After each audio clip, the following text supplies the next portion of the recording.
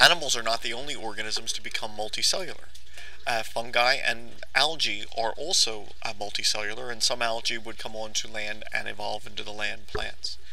By the mid-Proterozoic, there were a number of different types of algae which had become multicellular.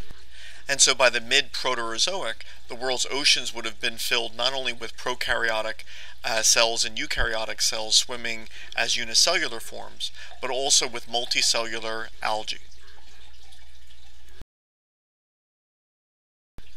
Sponges are the most primitive animals alive today. They are multicellular, but they lack tissues. They are also the first animals which are known in the fossil record.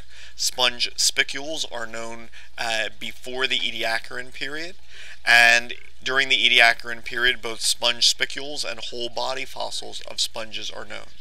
Sponges are filter feeders, so the water currents will allow microorganisms to come into the body of the sponge, where they become trapped and are then digested. So the first animals which would have appeared in the early oceans would have been sponges. Jellyfish, coral, and hydra belong to a group of animals known as the cnidarians.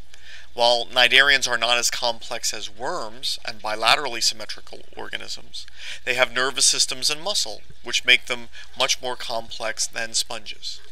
Cnidarians are not only present during the fossils of the Ediacaran period.